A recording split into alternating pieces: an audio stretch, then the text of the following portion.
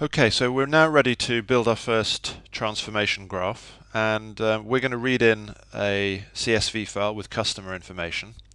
So first thing we do is actually to create a new project. So I go File, New, and if you've run Eclipse before, you'll see Clover ETL project, which is what you click on.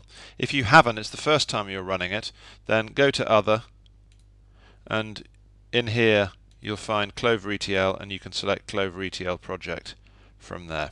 After you've run it the first time though, what I can do is just select it straight from this sub-menu. So Clover ETL project, we'll call this customers,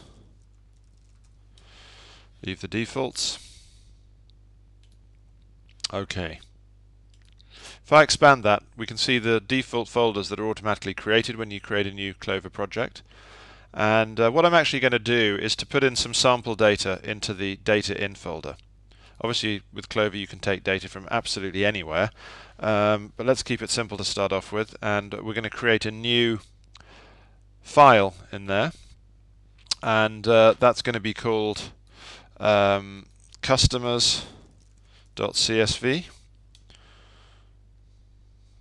Click on Finish. Now it automatically brings up, in this case, Notepad, and I'm just going to paste in the data that I've taken out of the file. If you open the Quick Start Guide on the web, you'll find this data ready to copy and paste from that, and you do the same thing, you just paste it into here. So we'll save that and close it, and now we've got customer CSV populated, ready for us to play with. So now what we're going to do is to create a graph. So I go New Graph, ETL graph here. We'll give this a name, so we'll call this Load Customers. Just go straight to Finish. And now we're ready to build our first data transformation graph. So on the right hand side here you can see we've got the different categories of graph component. For reading data in, the readers logically is the right place to look, and we can read, you can see from the different types of data source here, lots of different ones, LDAP, XML, DBF, generic database readers. In this case, the universal data reader is good for reading in text files, whether locally or even from the internet. So let's double click on this now to bring up the property dialog. And usually the most regularly used property is at the very top, but there are other ones. It's worth just having a quick flick through to familiarize yourself with the options that these things have. So let's go to the file URL. So we click in this field and then on the ... button to bring up the file locator. As I said, we could enter in here a URL or something on our local file system. In this case, that's what we're going to do. We'll click on the data in directory bookmark.